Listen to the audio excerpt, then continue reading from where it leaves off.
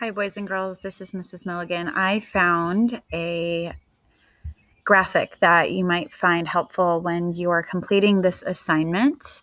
The first one just shows there's actual pictures that might give you clues. So convection, you can see the red and the blue motion with the arrows. So it's hot and cold and it's movement.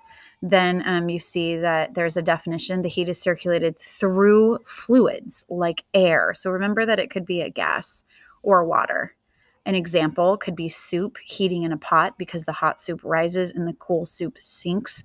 And then another example in a picture is the hot air balloon because it's a circuit and it's circulating.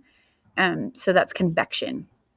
Conduction. There is a picture of a lot of heat going and then the particles are moving and something is touching something else. So the definition is that heat is moving through touching an object. So think about like a conductor who's, actually moving on a train where those wheels are scraping against a track.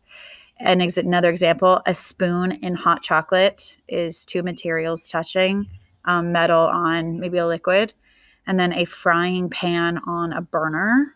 So that those are two other examples. And then conduction is where they touch. So it happens where they touch, not if something radiates from the bottom or some convection air happens at the top. That conduction are those two pieces matching. And looking at radiation, you can see that there's always like a center point and then a expression of something moving out from an object. So I think of the sun and I think of yellow and I think of the sun's rays for radiation. So example is a hand near a hot iron just to see if it's hot.